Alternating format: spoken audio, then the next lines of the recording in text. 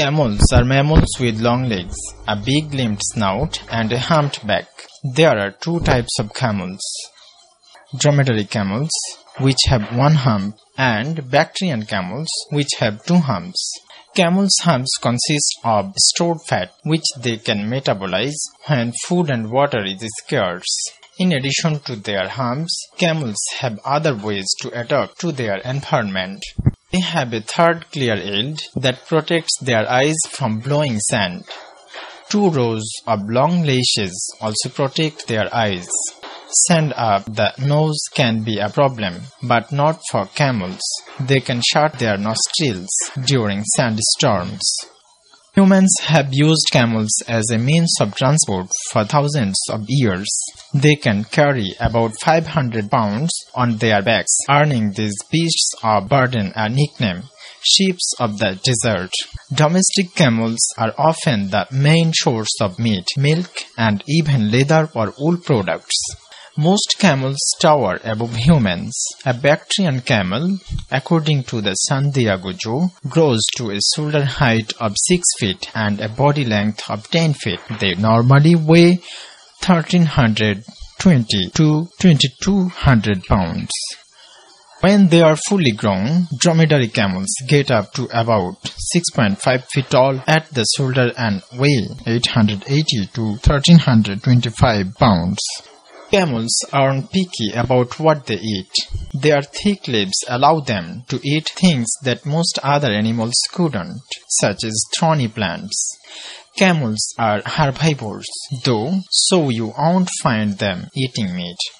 Filling up on water when it's available is very important for camels. They can drink 30 gallons of water in just 13 minutes.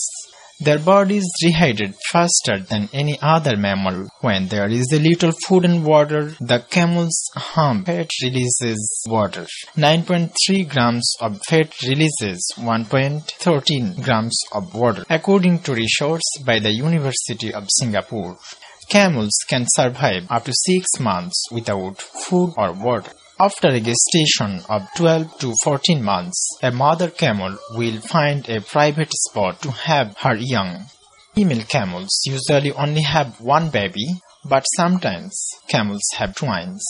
The newborn is able to walk within 30 minutes, though the two won't join the herd until around 2 weeks later. Camels become fully mature when they are 7 years old.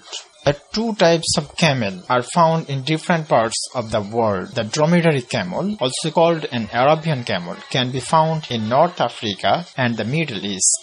The Bactrian camel lives in Central Asia. No matter the type, camels are usually found in the desert, prairie, or steppe.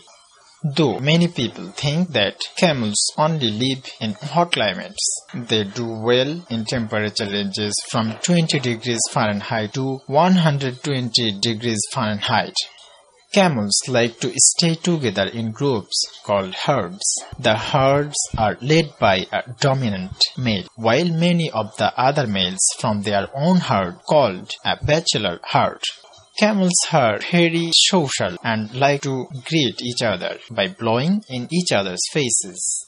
Dromedary camels and the domestic Bactrian camel were named in 1758 by Swedish zoologist Carl Linnaeus, who only knew of the domestic variety. Wild Bactrian camels were discovered in 1878 by Nikolai Przhevsky, a Russian geographer who explored Mongolia and Tibet.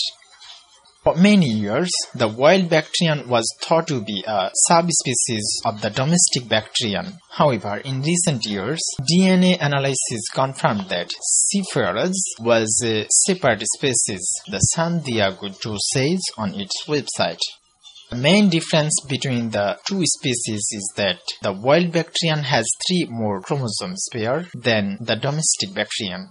The wild Bactrian camel is considered critically endangered by the International Union for Conservation of Nature and Natural Resources. In fact, wild camels are one of the most endangered large mammals. According to the Wild Camel Protection Foundation, there are only approximately 600 wild camels in China and 800 in Mongolia. Camels have been domesticated for 3,000 years, according to the San Diego Zoo, and used for transportation, meat, for leather and milk. Camels can run at 25 miles per hour for long periods. If their owner is in a hurry, they can keep their speed up to 40 miles per hour. A camel's hump is like a storage container. When camels use their stored fat, their hump will diminish. When they eat and drink again, the hump will refill with fat. Camels have oval-shaped red blood cells that help continue blood flow during times when water is scarce.